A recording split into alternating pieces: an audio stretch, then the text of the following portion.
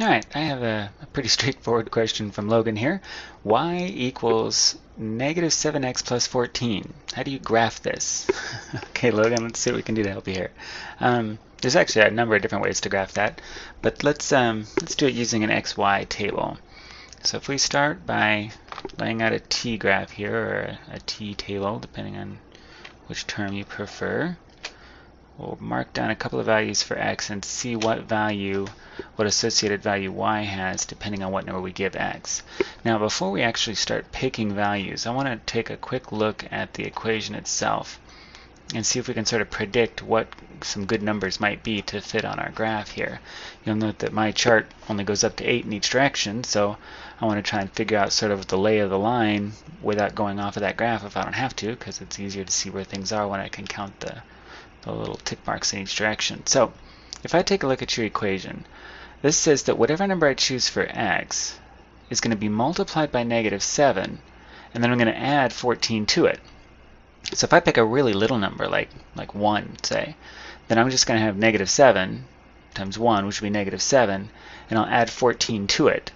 Well, negative 7 and 14 is positive 7, so that's just barely going to fit on my graph right there. What if I pick something a little bit bigger?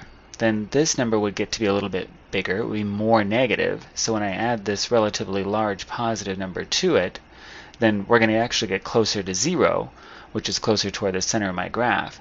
So although I usually tend to choose like negative 1, 0, and positive 1, I think in this case I'm going to stick with some positive numbers and start with 1, because we look like 1 was definitely going to be on our graph. But let's do, say, 1, 2, and 3 and see if that all fits on our graph based on the information we have here.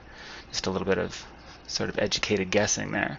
So if we start with x equals 1, and we put 1 into our equation, then we're going to put 1 in where x is, right here, and we'll have y equals negative 7 times 1 plus 14.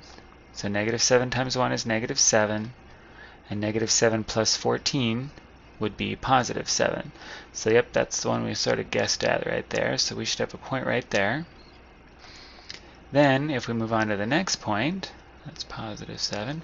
Move on to the next point, we'll get y equals negative 7 times 2 now, plus 14. So now we have negative 7 times 2, that's negative 14. And if we add 14 to that, we're going to get 0. So we have another point at x is 2, y, which is the up and down, is 0. So that one's right on the x-axis right there. We can get a better color for marking on our graph here. Yeah, that shows up a little better. How's that? Yeah, okay. And then finally, we have 3. So we have y equals negative 7 times 3 plus 14. So that's negative 21. Plus 14 is going to be negative 7. So we have a point then at x is 3, y is negative 7, which is clear down here. So yeah, looks now like our points are all on a line, which is what we definitely were hoping was going to happen, since this is definitely a linear equation. And we just need to connect all 3 points with a straight line.